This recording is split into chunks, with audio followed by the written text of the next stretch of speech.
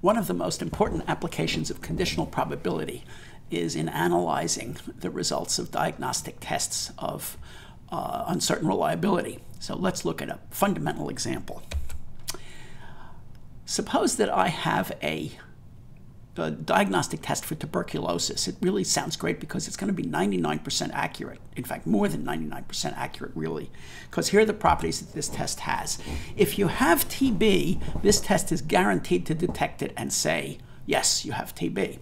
If you don't have TB, 99% of the time the test says correctly that you don't have TB, and 1% of the time it gets it wrong.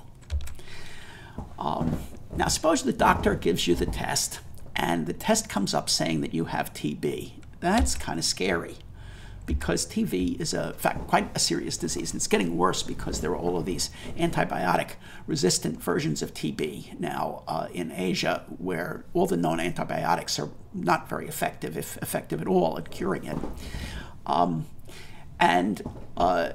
This test that was 99% accurate says I have this disease. It sounds really worrisome. But in fact, we can ask more technically, should you really be worried? What is the probability, given that this apparently highly accurate test says you have TB? What's the probability that you actually have TB? That's what we want to calculate. What's the probability that you have it? So, in other words, I want the conditional probability of that I have TB given that the test comes in positive. The test says, yes, you have TB. That test positive is a big word that I won't have room for on other slides, so let's just abbreviate it by plus. Plus means in green that the test said, yes, positive, you have TB. Okay, so that's the probability that we're trying to calculate, this conditional probability. What do we know about the test? Let's translate the information we have about the tests into the language of conditional probability. And the first thing we said was the test is guaranteed to get it right if you have TB. So given that you have TB, the probability that the test will say so, it will return a positive result, is 1. Okay. Given that you don't have TB, the probability that the test will say that you do have TB is only 1 in 100th, because 99% of the time it correctly says you don't have TB, and 1% of the time it says, oops, you do have TB. So this is what's called a false positive rate. It's falsely claiming that you have TB when you really don't, and that rate we're hypothesizing is only 1%. Now what we're trying to calculate, again, is the probability that you have TB given that the test came in positive and said you had TB. Well, let's look at the definition of conditional probability. The probability that you have TB given that the test came in positive, that said you do, is simply the probability that both the test comes in positive and you have TB divided by the probability that the test comes in positive.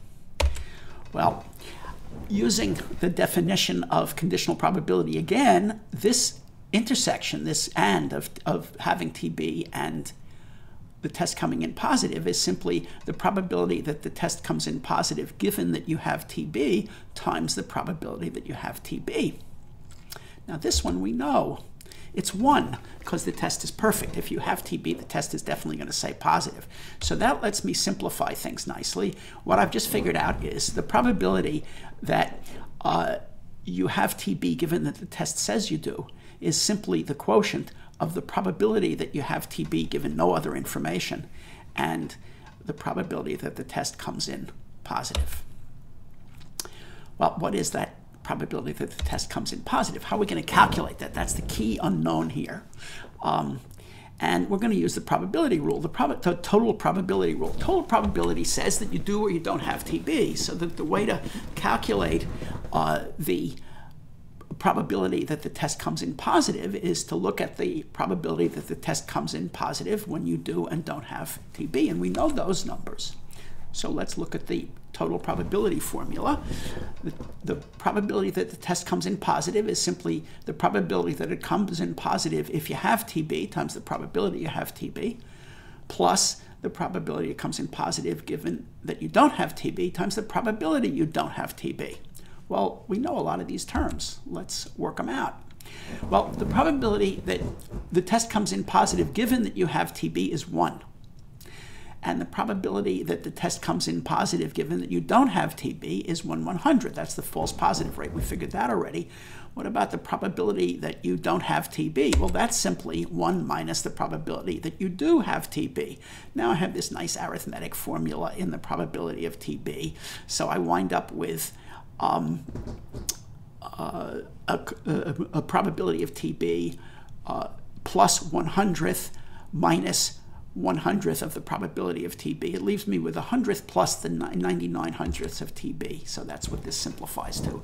The probability that the test comes in positive, given no other information, is 99 100ths of the probability that a person has TB plus 1/100th. We'll come back to this formula. Well, we were working on the probability that you have TB given the test came in positive. We figured out that it was this quotient, and now I know what the denominator is.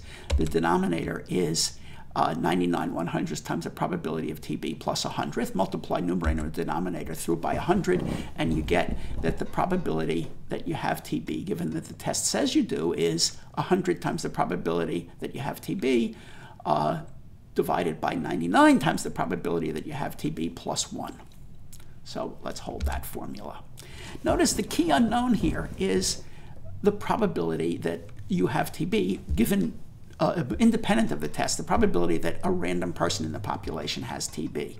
If we can figure that out, or if we can look that up, then we know what this unknown is, the probability that you have TB given that the test says you do. Well, what is the probability that a person in the a random person has TB? Well, there were 11,000 cases of TB reported in 2011, according to the Center for Disease Control in the United States. And you can assume that there's going to be a lot of unreported cases if there are 11,000 reported ones, because a lot of people don't even know they have the disease. So let's estimate on that basis, given that the population of the U.S. is around 350 million, that the probability of TB is about 1/10,000th.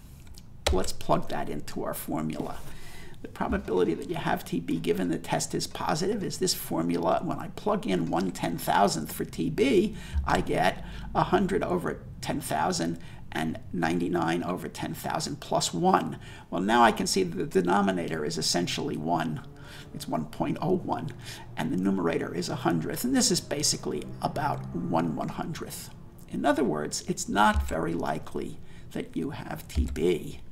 Because of the relatively high false positive rate that was relatively high of 1%, that false positive rate washed out the actual number of TB cases, where the TB rate was only 0.01%, so that almost all of the reports of TB were caused by the high false positive rate. And that means that when you have a report that you've got TB, you still only have a 1% chance that you actually have the TB. So the 99% accurate test was not very useful here for you to figure out what kind of action to take and what kind of medicine to take or treatment to take, given that the test came in positive. With 1 in 100th chance, the odds are you won't do anything, in which case you could wonder, why did your doctor give you the test? Well, the 99% test sounds good. We figured out that it isn't, and a hint about why 99% accurate isn't really so useful is that there's an obvious test that's 99.99% accurate. What's the test? Always say no. After all, the probability is only 1 in 10,000 that you're going to be wrong, and that's the 99.99% rate. So it sounds as though this test is really worthless, but no, it's not. If you think about it a little bit, it will be useful. I'll explain that in a minute. I forgot, I'm getting ahead of myself, because the basic formula that we used here was we figured out what the probability of TB, given that the test said you had TB, in terms of the inverse probabilities, which we knew, that is the probability that the test came in positive given that you had TB. This was an example of what's a famous rule in probability theory. It's called Bayes' rule or Bayes' law. It's just stated in terms of arbitrary events A and B. It expresses the probability of B given A in terms of the probability of A given B and the probabilities of A and B independently. Now, I can actually never remember this law, but I rederive it every time I need to do it, as we've done in the previous slides. it's really a quite straightforward law to derive and prove. But let's go back to this 99% accurate test that seemed worthless since there was a trivial test that was 99.9% accurate.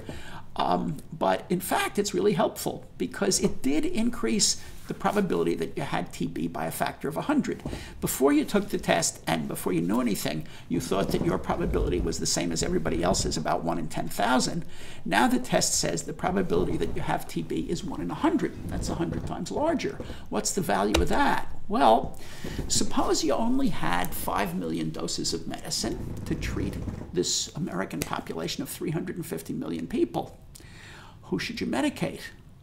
Well, if you medicated a random 5 million people out of 350 million, the likelihood that you're going to get very many of the real TB cases is small. It's only going to be about 1 in 30.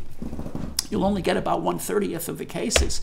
But if you use your 5 million doses to medicate the 3.5 million people who would test positive under this 99% accurate test, then when you test all 350 million people, you're going to get about 3.5 million who test positive. You have enough medication to treat all of them, and if you treat all of them, you're almost certain to get all of the actual TB cases, all 10,000 of them. So the 99% accurate test does have an important use in this final setting, a lot more so than the 99.99% accurate test that simply always said no.